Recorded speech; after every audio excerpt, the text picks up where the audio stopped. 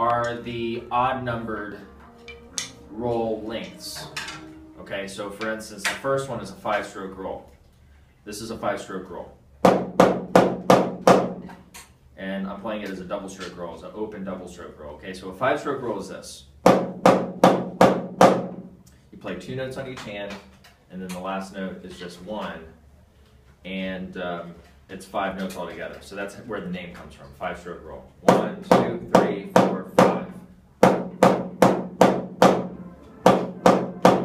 Okay.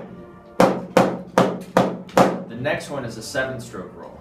It's the same exact idea, but you're going to count to 7. 1, 2, 3, 4, 5, 6, 7.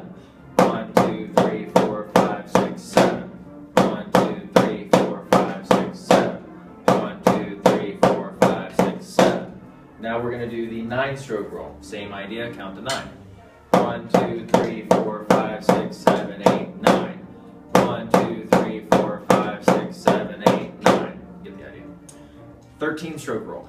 Actually, let's go ahead and do the 11-stroke roll. So same idea, 11.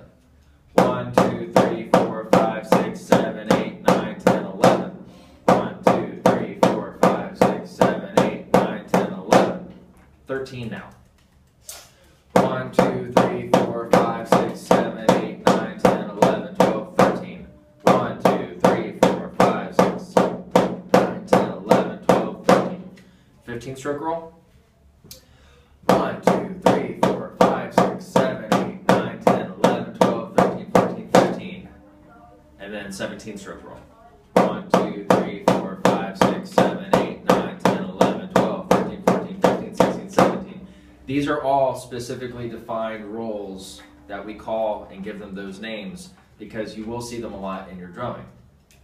So if I tell you to play a 5-stroke roll, you should just know that that's what that is. If I tell you to play a 13-stroke roll, you should know it's this. I know that's kind of quick compared to what I just did, but I just know it.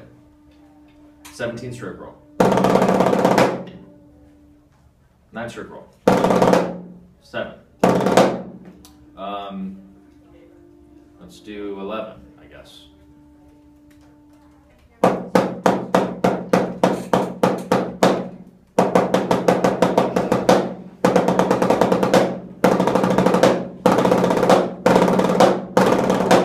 Okay, here's the other thing I wanted to say about these rolls is if we're doing a 5-stroke roll just as an example, that's how you play the 5-stroke roll if you decide that you're going to play it as an open double stroke 5-stroke roll. There are different types of rolls. You have the open double stroke roll. You can play it as what we call a triple stroke roll. So a triple stroke roll is taking those doubles and turning it into 3. So if I told you to play a 5-stroke roll using a triple stroke roll, that would be this. So the sticking's the same as far as which hands you're using, but the type of roll you're doing is different. If I told you to play a 5-stroke roll using a multiple bounce roll, that would mean you're doing this. So my hand movement's still the same, I'm just changing the type of roll that I'm doing.